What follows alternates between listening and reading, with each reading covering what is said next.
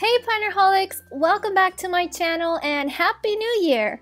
I hope everyone had a wonderful holiday season and is ready to pump the new year with energy, but above all with lots of creativity. Today I am sharing my 2018 planner setup. Many of you have been requesting it on my Instagram and it's finally here. I'll be showing you how I'm using my new Jibun Techo planner and how I've organized everything in my traveler's notebook. We'll also be prepping a new month together in a sort of mini plan with me session. So let's get started!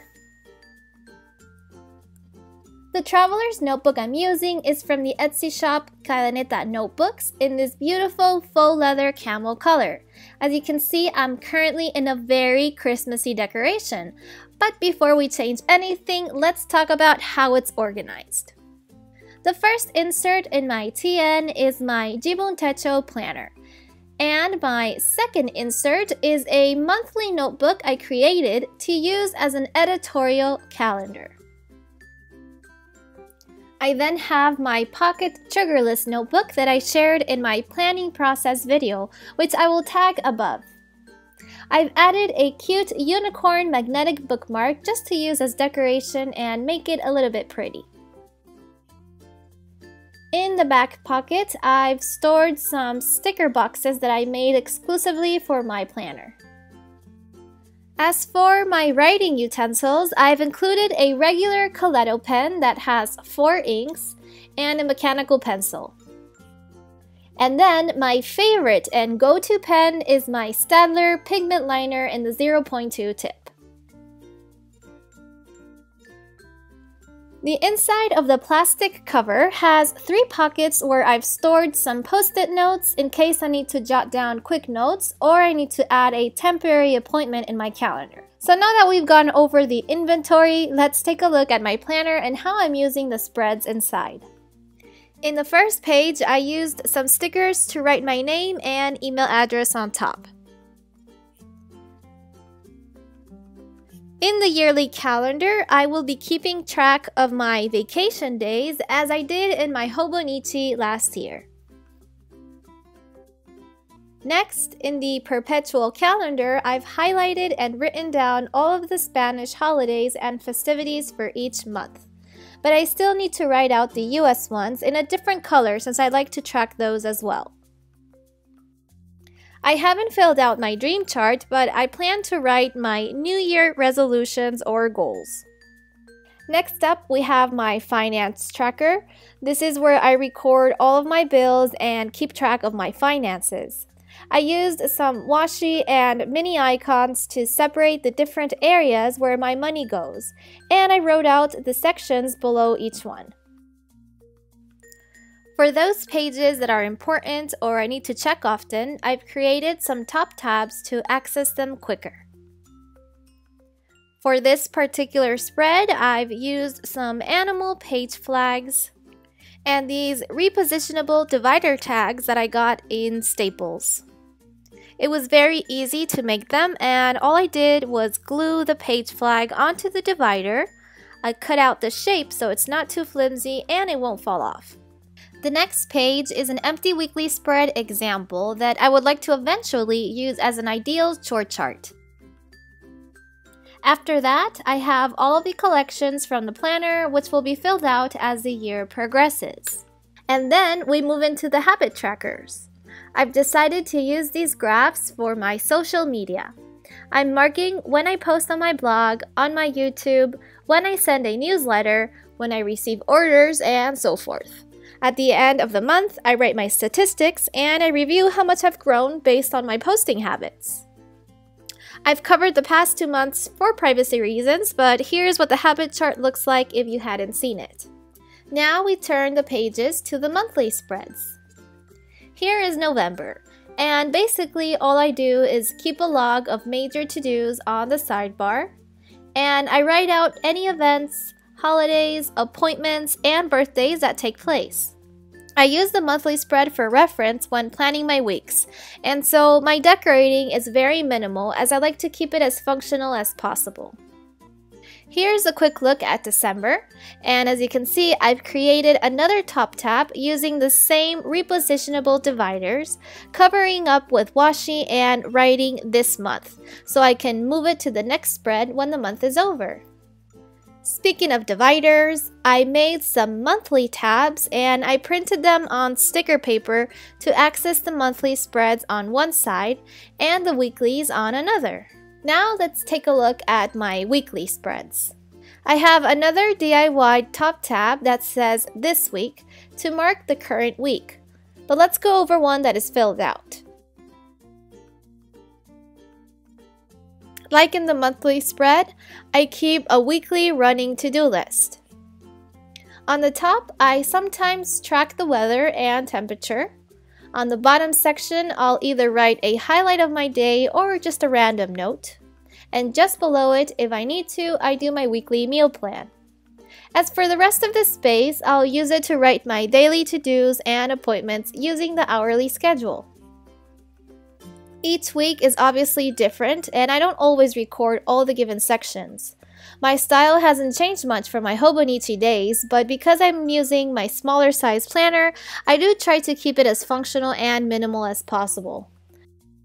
At the back of the planner, I used an empty note page to do some pen testing. I mentioned in my review video that the pages are Tomoe River, so I kind of already knew what pens to use since it's the same paper as my Hobonichi. But nonetheless, the testing was made, and as expected, the permanent markers are the only ones that bleed through. As for the rest, they show some shadowing, but that's about it. And after that, you have some monthly reflection pages, which I hope I can remember to fill out when each month is complete. Now we'll move on to the idea notebook. For those who haven't watched my review video, the planner I bought included this notebook and the Life notebook. But I decided not to use the Life notebook since I didn't find much use to the pages other than the perpetual calendar where I store everyone's birthdays. On the other hand, the idea notebook, since it's simply an empty grid notebook, I've decided to use it kind of like a bullet journal brain dump notebook. The first few pages, I've left a space to record all of my monthly spendings. If I go to the grocery store or buy someone a gift, I will record my spendings here and later add it all up to log it in my financial chart in the planner. There's a little box at the top to write the page number, and that way I can create an index at the front. This notebook is going to be my substitute for my chicken scratch one right here. All my thoughts, notes, random to-dos, projects will be written in my idea notebook, and I will replace this one here. In the card slots over in the back, I've included my old business card and the new one. Many of you might know that my brand went under a makeover a few months back, and I'm super happy how it turned out. I would love it if you could check out my website if you haven't seen it yet. So that's it for my main planner. I don't use the back pocket other than to stick some pretty paper once in a while. Now let's check out my DIY insert. I created a cover for it by cutting a plastic sleeve and folding it in the inside. The actual insert is an undated monthly planner that I designed so I could use as an editorial calendar and plan out my content for my different social platforms and website. I used some calendar stickers to place the dates and some washi. I also made a top tab to mark the current month. And the idea with this insert is to schedule when I'll send a newsletter, when I'll post on my blog, or when I'll upload a new video on my channel. This is kind of a work in progress, and I would really like to plan with 1 or 2 months in advance. So that's one of my main goals this year. So that is my planning system so far. Very simple, and as you know, I'm always looking for the most functional way to lay out my tasks and keeping it creative so that I can stay motivated and check my planner regularly. I haven't bulked up the traveler's notebook too much since I do like taking the planner with me in my purse. Now keep on watching so we can prep my system for the new year and move out of the holiday theme I've got going here.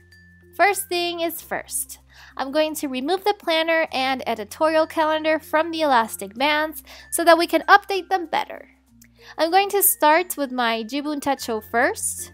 I previously picked out some pretty scrapbook paper from my collection and I cut it out to size. So I'm going to be using the pink love one for the planner and the horizontal stripes for the monthly insert.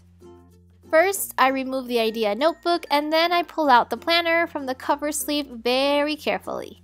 As you can see, the notebook has a lay flat binding and it's very simple. It came with 2 bookmarks, which I decided not to use, so I stuck them in the back cover with some washi tape and this way they won't get in the way or get dirty. So let's remove the Christmas scrapbook paper from the cover sleeve. This white 2018 cover is the original that came with the planner and I just like to keep it behind the pretty paper for no reason at all. The cover sleeve has a pocket in the front and I slipped a little cute polar bear die cut, which is actually a free printable that I offered in my VIP lounge. If you don't know what that is, it's an exclusive gallery of stationery printables which you can download for free. Only thing you have to do is become part of my Plannerholics newsletter gang. I would love it if you joined since I do share exclusive content directly to your inbox every single month. And you'll also have unlimited access to all of my free downloads. So go ahead and sign up after you watch this video. So for the new year, I picked out a few journaling cards that would look nice with the scrapbook paper. And now I'm just trying to see which one I like the best. I end up going for the polka dotted dark blue just because I like how it stands out. I'm also going to add a little detail on the pocket with this magnetic bookmark. Because I really like this weekly journaling card as well, I'm going to stick it in the inside cover so I can use it to write out a quick note or activity for the week. It also serves as a great dashboard element. Next, I'm going to grab this matching polka dot scrapbook piece and stick it in the backside pocket. Now I'm going to do the same with my calendar insert using the other scrapbook paper I had picked out. I'm going to add one last detail to my planner and it's this tassel charm that I got in a journaling kit with embellishments. And now, finally, we're going to prep my pages for the new year, starting with the monthly spread of January. First thing I do is use some washi to cover up the days that don't belong to the month. Then I check the holidays at the front of my planner and I write them down on top of the purple highlighter. After that, I'm going to take out my gift mini icons to jot down the birthdays of the month. I'm checking them in my life notebook to make sure I don't forget any. Next, I'm going to grab a motivating quote from my Mombi sticker book and place it on the top of my sidebar. I'm going to write down all of my major monthly to-dos just below it. To keep things cute but simple, I'm going to use this little set of bear stickers to brighten my spread and this little penguin that has a bow tie for New Year's Day. Using a different color highlighter, I'm going to write down the US holiday that is also taking place in January. And with that, my month is complete for now. As the days and events pass, I'll be adding them to the pages for sure. Now let's set up my social media habit tracker for January and February. For this, I just pull out all of my corresponding mini stickers and I write out the things I'm tracking. And last but not least, I'm going to move my monthly tab to January. And with that, my setup and monthly planning is complete. So that's it for today. I hope you enjoyed this type of video and I would love it if you gave it a thumbs up as that helps me out a ton. And of course, don't forget to subscribe to my channel so you don't miss any of my planner updates. I hope you have a great start to the year and I look forward to talking with you in the comments below. Until next time, bye everybody!